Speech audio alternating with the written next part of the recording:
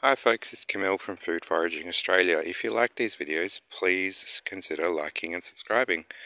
Now, I am going to talk about this plant here, which is the blue hibiscus, or the Alyogyne Huegelii.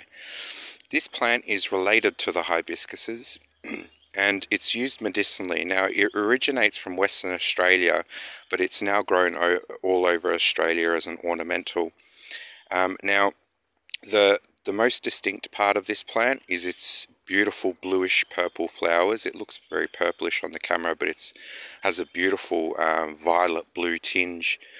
This plant is used medicinally, so just like the hibiscuses, it's good for high blood pressure and high cholesterol, although you could argue that cholesterol is not necessarily a bad thing, but for high blood pressure you would use the flowers of this plant. It is also, there is some research that says that it's also mucilage, which means that it helps moisten the upper airways and lower airways, and also the nose and throat. So to harvest this plant, you would just pick the flower, and that's the part that you would use, the petals, and you can use the stamens and things as well.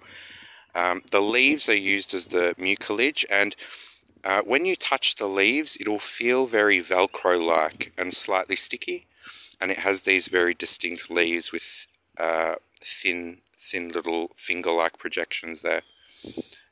So yeah, this is the blue hibiscus, or the Alyogyne Huegelii, for high blood pressure and high cholesterol. There is a word of warning for females when using this. Hibiscus, all of the hibiscuses actually inhibit estrogen production, so you would just be careful if you're female and you're using this. It can actually inhibit your hormones. So there you have it. I hope you enjoyed it, and I'll see you again in another video. Happy foraging.